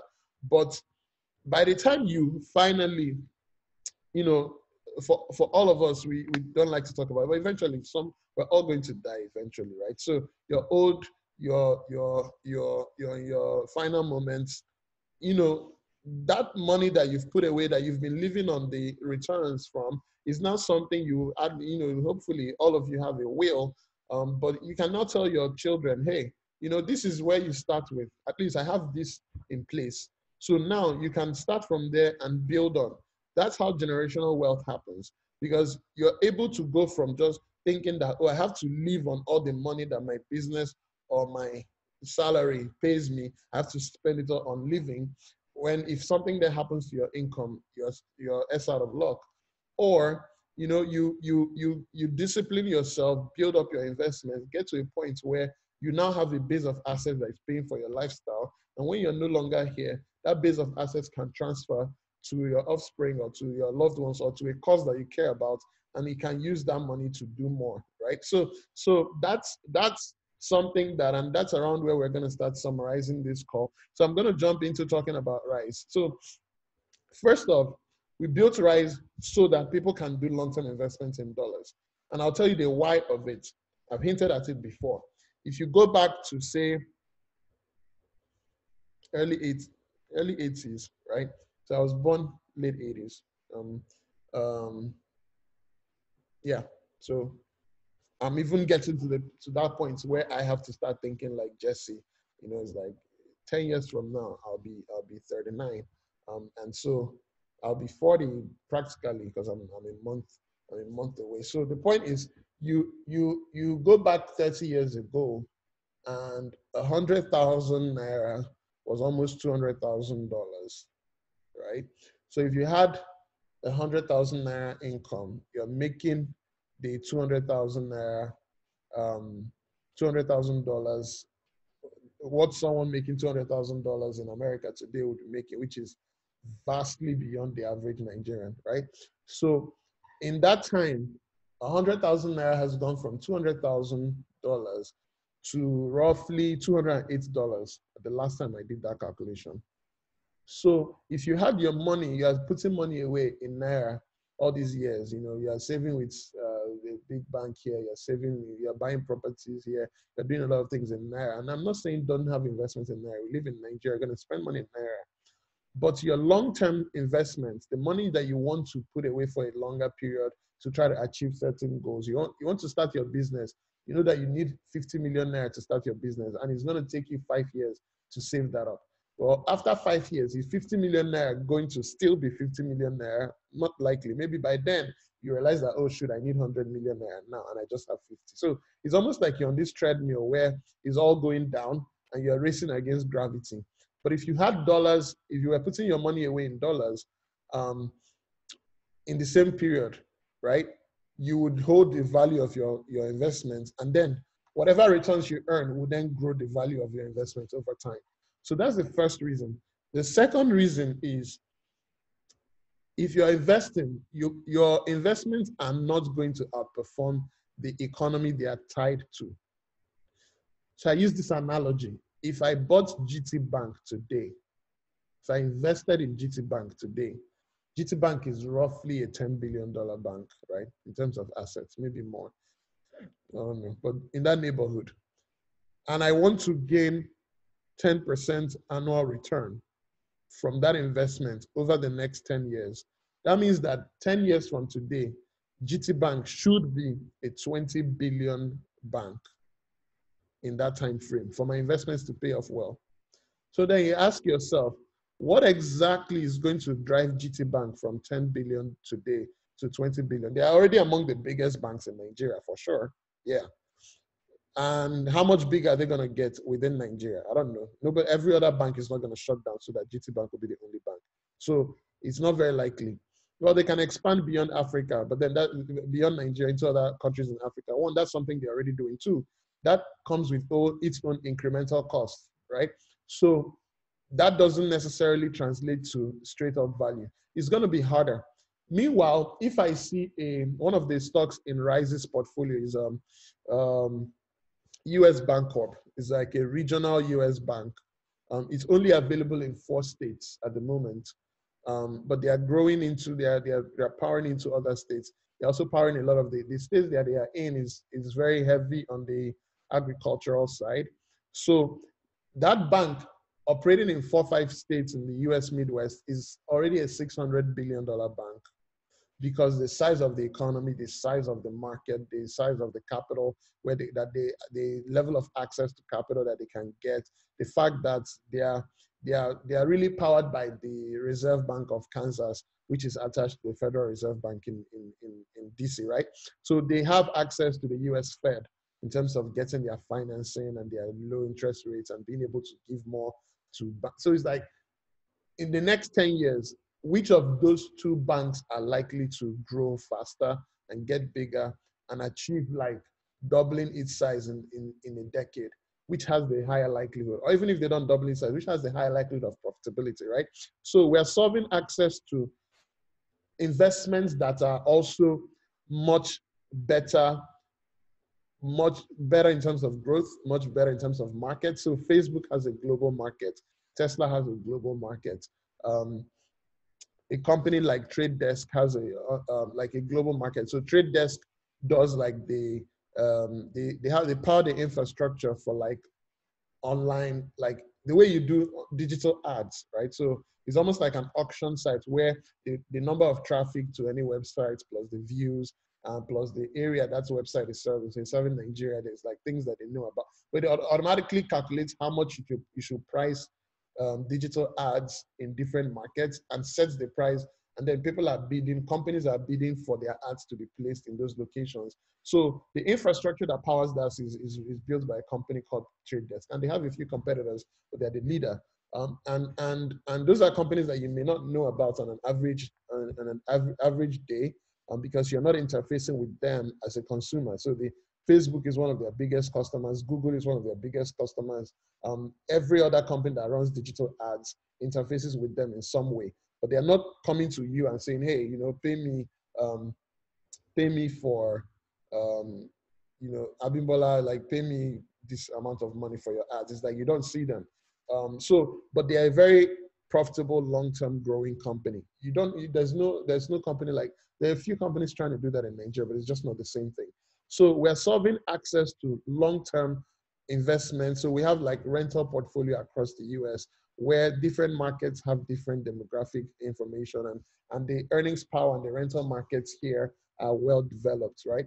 And so we're saying, hey, you're investing in, not just in dollars, 1, 2, you're investing in some of the best opportunities around the world. And we're not limiting ourselves to the US. We're just in the US now.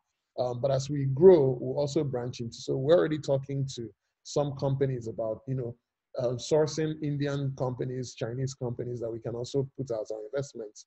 So I mentioned Trade Desk, I mentioned Tesla, I mentioned Facebook for those asking. But really, we're solving access problem as well. We're making it possible for your money to be invested in the best opportunities globally so that you can earn those long-term returns.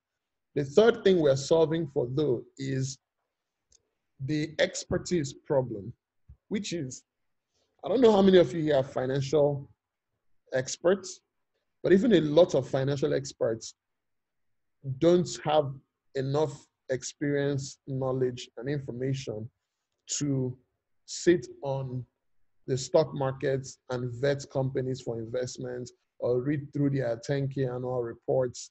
The one that's in finance and agri is a bank. It's not an agri. I say it powers, so the economy that it relies on is basically the US agricultural like basin. So a lot of the major farming regions in the US is where US Bancorp operates in. But the bank is US Bancorp and it's a bank.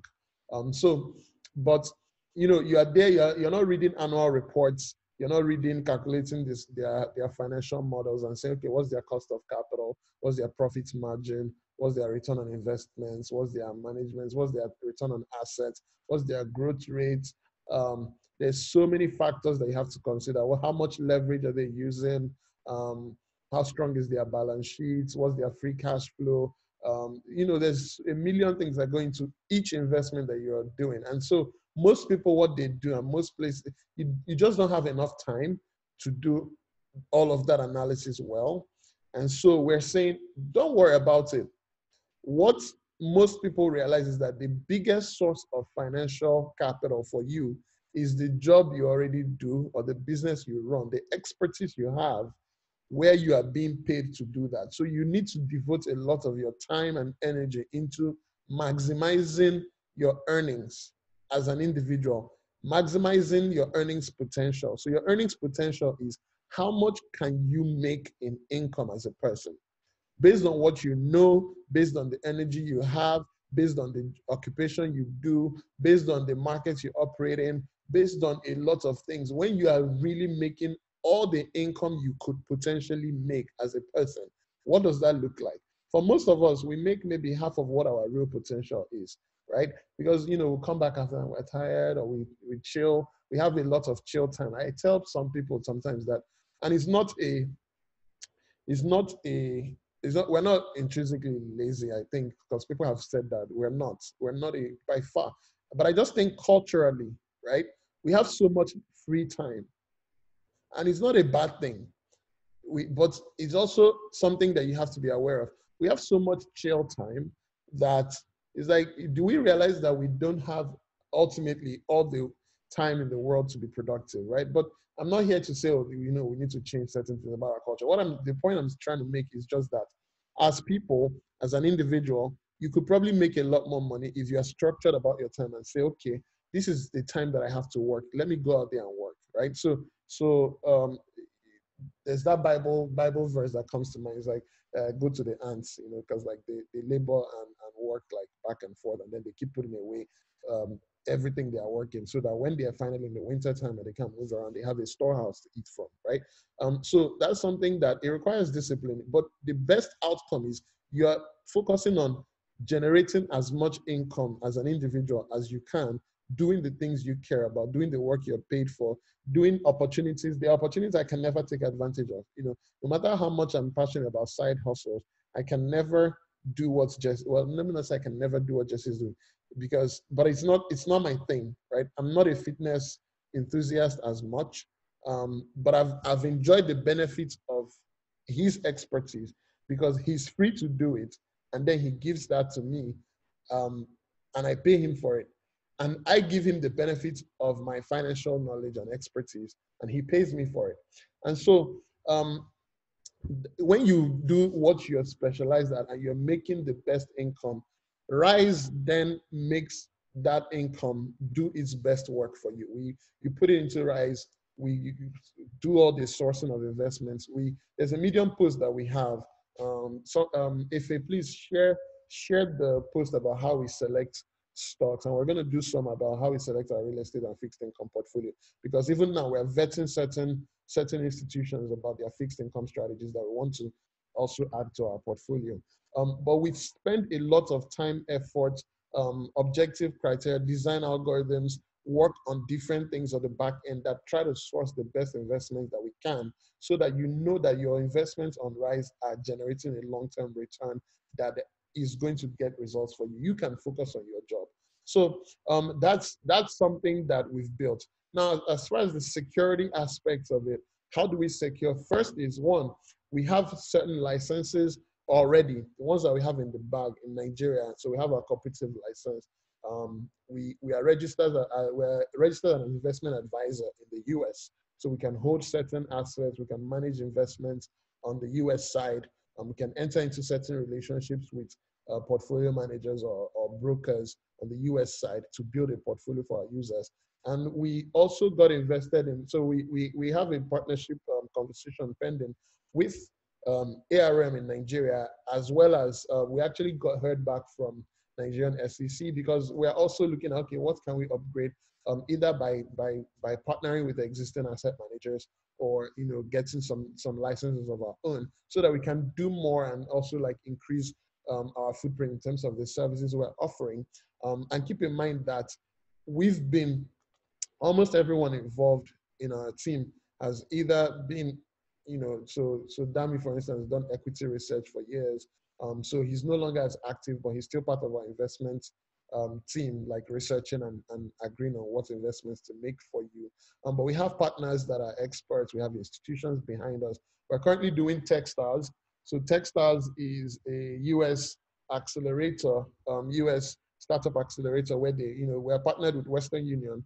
The accelerator is Techstars and Western Union. We're actually discussing with Western Union's higher ups right now to essentially see, okay, what can we do to help provide more services?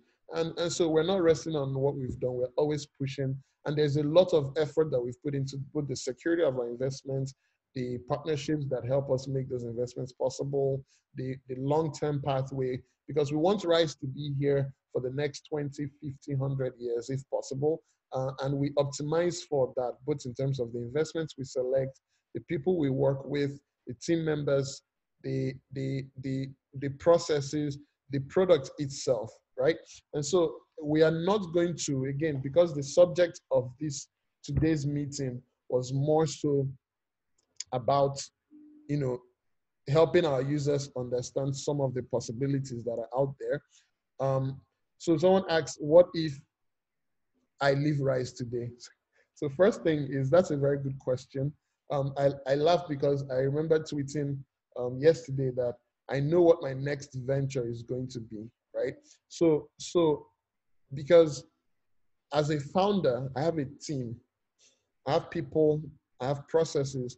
Our investment selection process does not even sit. So for me, I contribute to it at the end of the process, but the beginning of the process starts with data, starts with an algorithm, starts with our research team, and then finally ends with like a handful of us who finally make a selection, and we then go with the final part. So the management, there's a team. So we have a COO, we have a CTO, we have engineers under him, we have financial analysts, we have marketing leads, we have product managers that we know where the product is going. So even if I were to disappear off the face of the earth right now, trust me, the only thing you will do is it will probably introduce like a few days of friction where it's like, okay, AK is not around. And so we have to like change this or that. This person has to step into this role. This person has to hand over this responsibilities. We have to hire someone to do X, Y, Z. And then in less than a week, life continues. Because again, if I drop dead today, nothing changes. I'm aware of that.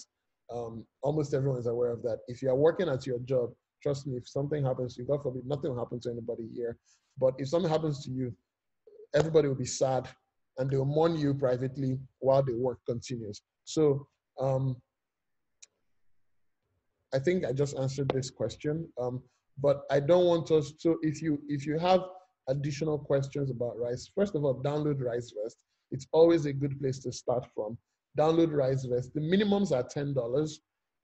And the reason we set those minimums low is, one, is $10 is not going to take you to retirement or your FIRE goal, but $10 is a good way for you to understand certain aspects of the product beyond just what we're explaining, right?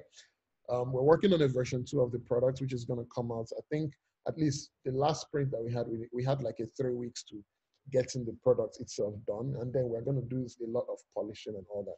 It's a lot of work to get some of these things done, but we know that once you start, you understand it. You understand something by doing. Talking about things kind of like gives you an idea, gives you some clarity and comfort to get started. You're really going to understand the product a lot better once you start using it. or talk to existing users, or talk to us. So join our Telegram group. The Telegram group is designed for making it easy for you to understand what the goal is. You as a person, what your financial goal looks like, what's possible, how Rise helps you achieve that. So you can get started. You can say, okay, I can start now putting XYZ away every month. Also talk to other people in there. Second thing is use the products. There's no point sharing a lot of information if you don't take action. Action drives a lot of the outcomes. The third thing is, please, by all means possible, by all means possible, I want you to sit down. This is not about Rise. It's not about our product. Those are the enablers. Our community is an enabler. We want you to join that. Our product is an enabler. We want you to get started. We want you to use it. It allows you to achieve this goal. But you as a person, the most important thing is look at where you sit. Look at where you're sitting. Look at the goal that we've talked about, and you can scale that goal down as high or as low. But look at everyone that's been on here. They're no different from you. So you might be a student. Think about, what can I do to get started with investing? Just to get started. The earlier you start, Jesse hinted at that, the earlier you start, the faster you will learn, and then the faster you achieve those goals. And it almost doesn't matter how much you start with, because once you start and you start seeking out information to learn, you quickly start realizing how you can ramp up and grow your income. The most important thing is to start. And that's what I want to emphasize on. As an individual, do whatever you can to start investing. Even if it's $10 you're putting away every month, just start. So when you now start and you join the group and you download the product and you start investing, you realize that you ask better questions, one. Two, you understand what to ask, you understand what's possible. And then number three, you start getting those results much faster than others. But I want to summarize this call with this, which is, one, it's possible for anyone. And someone asks, what's the middle class income in Nigeria? 200,000 every month. If you can do 200,000 every month, you can put away $200. $200 is about 80,000, right? So let's even say 20% of your income is 40,000, so $100. That's even where you start. But really, what's important is, as you start, you're not going to earn 200K forever. You start realizing that, oh, I can do XYZ to earn another 200K. Two, your job, you grow in your job, you probably make more, and you will know that you know it earlier that, you know what, as my income grows, my lifestyle doesn't have to grow with it. That's a lesson that most people learn later, but you would help yourself if you learn it sooner. But all of these lessons can be learned if you can start. So, and our app is RiseVest, RISE space VEST. It's on the App Store, it's on the Play Store. Our website is www.rise.capital. So you can go there and read up about what we're doing, read up on some of our registrations. Some of the questions you're asking here is on our FAQs. Rise.capital, there's no .com, RISE.capital. That's, you can learn a lot more about us. Join our Telegram group. You hear from us, you hear from existing users, you hear from other experts, you hear from other successful people, some of them who you might even know, that are also part of that group. And hopefully by the time we come for the next month's meeting, so last month we had a guest, we had a Semota, and it was a very wonderful one where we really dove down into like wealth building and democratizing access to wealth creation. And he made a lot of really important parts. I want to believe that this call also has been very helpful and very eye-opening. I want to thank all our panelists because they were wonderful. They shared perspectives that really hit home. So next month, we're probably going to bring in one or two, either someone that has gone the saver investor path, someone that has gone through the entrepreneur path. Even if we're lucky, we might get one of the virtuoso, maybe a celebrity. But either way, we'll bring in someone that can then share their own journey and how they were able to achieve what they achieved. So that, again, we're learning. We want to close out this year. If not for Corona, we probably would have had a physical event. But we've had so many insightful calls over the last few months, and want to keep it that way. So thank you all for always joining. Thank you all for always contributing. Thank you. So the spreadsheet, someone just asked about the spreadsheet. join the Telegram group. We're going to share our internal spreadsheet for, where you tweak how much you fund, what your returns look like, and what that adds up to in the long term. We're going to share that spreadsheet. We're also going to share links to some calculators that we like, that you can use. Jesse, I'm saying this on his behalf, but I hope he's agreeing with it. But Jesse will share his spreadsheet, or maybe like a blank version of it. Busola might share hers. But if not, we can whip up this spreadsheet. Maybe one of our calls, we'll settle down and create it. It's not very, very complicated. It just has to be something.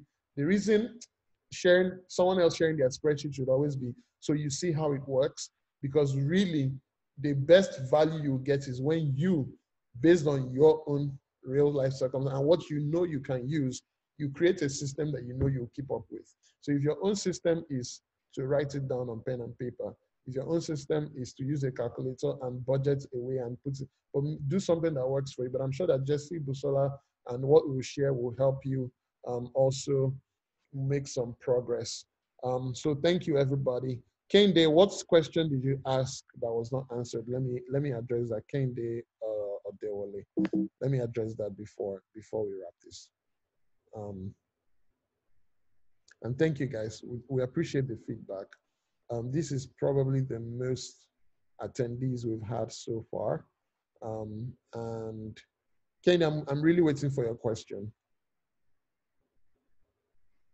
Yes, deposit can be made in dollars, payouts can be made, but not on the app. So there are minimums that are involved. If you have specific questions about Rise as a product, or you want to start using Rise and you have specific questions about, how you want to use it. Okay, I want to fund in dollars. I want to fund from Siberia, and I need to get the money to you guys. Telegram channel 1. Second, hello@rise.capital. That's our email. Someone will always get in touch with you. Just send a message to hello@rise.capital. The exchange rate is on the app. If you want to fund on the app, you see the exchange rate right there. I think right now it's still 460 because we've been fighting tooth and nail to keep it at 460, even though the black market is at 480. But we've been finding, and the reason we found rates that's basically kept at that 460 is because I have several other either products or communities that I have access to where I can get rates. But again, the rates we use are whatever the rates we can get on the black market or third parties. And if we can't find, Kende has asked this question again. Okay, Kende just asked, right? Let me. Oh yeah, Kende, yes. You can automate your funding. Where if you fund once, you can set up an auto invest so that every month it just makes the withdrawals from your account. And that's something that we encourage everyone else to do as well, which is just automate these things. You set an amount, okay, I can put away X amount every month, automate it, and it will be automatically withdrawn and invested for you. You don't have to do anything after that. So it's possible, it's doable. A lot of people are currently doing it. I encourage more people to do it. So there's a lot of specific questions that people are asking. Hit us up at hello@rise.capital. Join our Telegram group, ask some of those. But really the best place to ask those questions is our customer service channel. Even on our website, there's a chat, intercom chat, so you can chat with our team. But yeah, I think we definitely want to bring this to a close. So does anybody have, one of our panelists, do you guys have any final thoughts before we wrap this up? I want to get especially. Good evening. I want to say something. Thank you very much. I didn't want to put anyone on the spot, but yes, please take it. Go ahead. Okay, I just want to talk to like young people. There was a time in the group chat, that Telegram group, I was like, okay, we are Rise last bonds, those that are below 25 down. So I just want to say that they should, I just want to tell them that you should start. I'll use myself as an example. I've not started working. I'm currently serving in my mother's house because of the virus. But I'm originally posted to Oyo State. So when they call us back, when they don't call us back, fine. And my mother's house is in Nigeria, so I'm serving my country. But you know how to say that with the little you have, you should start saving. You should start saving. I beg your pardon. When I talk to people about investing, just the basic stuffs, live less, spend less than you earn, save the difference, blah blah blah. They're like, okay, they want to get this amount of money. They're waiting for a windfall, and I tell them that if you can't manage the little one you have, you won't be able to manage. You can't manage 10,000 naira, you can't manage 1 million. It's that simple. It's not like I'm not a dooms prophet, but I'm just telling that what works. I even tell there are some people I know. These are guys and ladies in their 30s and 40s. Like when I talk, they're like, okay, what you're saying only works on paper, it's theory, it's not practical, blah blah blah. So I just said, well, okay, fine. Yes, I'm 22, so I definitely don't know much about life. But this is what I've seen that has worked. And I'm very happy that I joined Rise, and I've seen people that are doing it and that have done it. So I know that that's just my contribution. Amazing. Wow. That's a very good, and now I'm questioning my skills as a moderator, because you've sat on that insight and we're only hearing it at the end, but that was really amazing. Which is that for most young people, we feel like it's not my thing. I'm not making any money. It's not true, right? Just start. You make a lot of mistakes, hopefully a lot less than we made. I remember, I'm not gonna call any company's names here, but when the IPO craze happened in 2005-6, I was in high school, and I put my money into DeFi and I lost almost everything. Well, it wasn't a lot, and I learned more from that loss than anything else I could have learned by just reading and talking about things. So start early. Thankfully, things have progressed a lot more. There's a lot of opportunities now for you to learn. Yeah. So take full advantage of it. And okay, shout out to you for that. Yes, please go ahead. Teresa. Okay, my name is Teresa. I'm a student, but what I want to advise students is that aside getting side hustles, that they should apply for scholarships. And when they do apply for scholarships and they get the money, like what I do, once I see my scholarship alert, I'm like very excited. But I try to invest it immediately, because in school, there's always this temptation. There are Ponzi schemes flying around.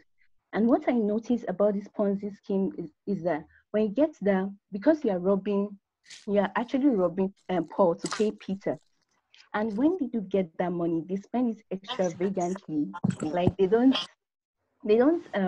invest it. But if you actually do legit investment, you tend to be consistent with saving and investing it. So basically, my advice is that students should apply for scholarships, and they should make sure that they invest the money, and they should avoid Ponzi schemes, and also they should try to get side hustles, because being on campus, they have you can get access to different people that want to buy their stuff, whether it's clothes or maybe like me now, I'm a medical student, so I sell stethoscopes. So because stethoscopes, we actually need stethoscopes, my fellow colleagues actually buy from me. So that's what I have to say.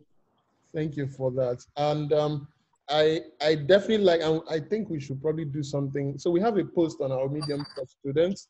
I think we'll dive into scholarships and talking about those type of things, maybe either at an event, or we'll do some work with someone that is knowledgeable about that, so that we can do something student focused. But I also want to insert a note of caution, which is that so with almost anything, and this is for students. So if you're making extra income, feel free to invest as a way of learning. But I wouldn't optimize fully for necessarily investments, right?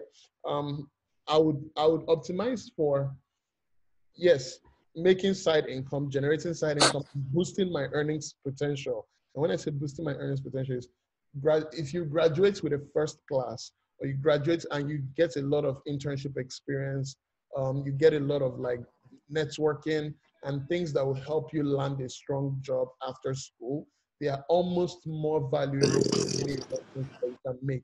But because we are wrapping up this program, I also don't want us to delve into like a whole other topic. We have a few minutes left. But Teresa, what I want to commend you on is one, the insight or the presence of mind to one, know that, okay, if I'm making any unexpected income that I have, I can put them away, I can save them, I can invest them. I can also make side jobs, side hustles. One of the best things that you have when you're a student is that you have a lot of time, right? And so use that time effectively and use that time to learn. Even when the post we wrote about how to save and how to invest as a student, we said one of the best things is treat your investment as another learning experience, as another way of boosting your earnings potential, and start early. Start early. If you have excess income, start early. Start small, but start early so that you can then grow into that. By the time you hit the job market, you already have a lot of the habits in place that will take you to where you want to go. So thank you guys for this time. If we stay here longer, I promise you we'll even learn a lot of other things. We'll keep talking about different things, but we do have to bring this to a close because already we've taken like more time than we thought we were going to take. But this has been so fun. This has also been very insightful. We're going to share the recording in the Telegram group and also on our YouTube channel so that anybody that wants to go back and like skip through or read or listen and learn something or take notes, will get the opportunity to do that. But I appreciate every single one of you for making this time. This has been helpful. This has been very, very great. The Telegram channel, for those that are still asking, we're going to share that link, but it's been shared a couple times before. But if you can't find the link, just go to rise.capital. You'll see a link to join our Telegram group. Follow us on Twitter, RiseVest, RISEVEST. That's our Twitter handle. Instagram is rise.vest. Follow us on Instagram as well.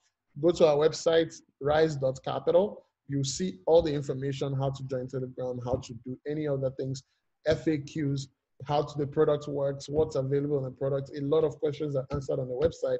And if you still don't have all the answers you need, send an email to hello@rise.capital and we'll try to get you straight.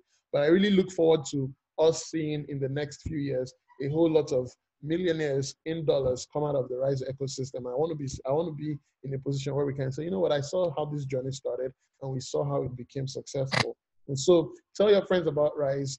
That's always something that helps us. Tell your friends about Rise, tweet about us, share the links, ask them to join, talk about them. There's a referral code that you have on your app where you can share the referral code to invite them. And if you can apply, if you're a user and you actually have investment in Rise and we see that you can really understand the product, we'll approve you as an affiliate, so that you then earn a commission for people that you refer who invest. But that's not open, that's open only to people who are qualified users who then apply, because we want to make sure that, again, before you go out and tell someone to put their money, you also understand really what you're telling them, and you're not just doing it for the money's sake. But thank you very much. And Chimaobi, thank you so much as well. I appreciate you following us, and I appreciate you being part of our journey. We really do appreciate every member of this ecosystem. We think that we're doing something great, and it's something we love. And if there's any areas where we are not doing as well, believe me, we are working on it. And if you call our attention to it, we're going to keep improving. But yeah, thanks a lot. Enjoy the rest of your weekend, everyone. Thanks for all the support, and bye. Bye, guys.